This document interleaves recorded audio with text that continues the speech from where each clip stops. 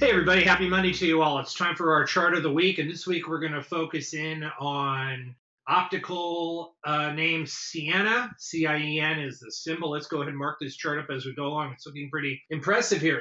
So since the bottom here in late May, early June, the stock has shown us a nice series of higher highs and higher lows. We can connect some of these bottoms over here as well.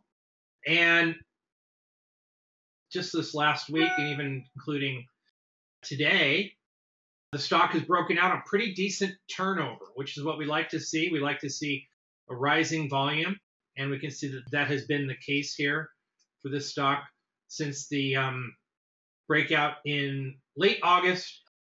We came back in a little bit, nearly filled that gap actually from late August, and then actually hit the gas here just a few days ago. It's been up about 5 days in a row.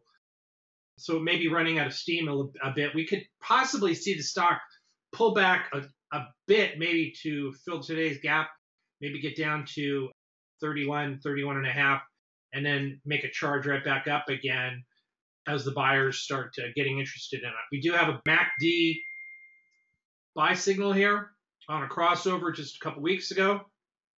And again, the stock may be a little bit overheated over here right now, only because we can see the sharp move up in relative strength. And we see what happened last time we got overbought on relative strength. The stock did pull back about a good 10.5%, 12%. Of course, the market was down too as well. So giving, it's just keeping up pace with the market. So, but the relative strength has been real strong here. And Ciena is a good company here.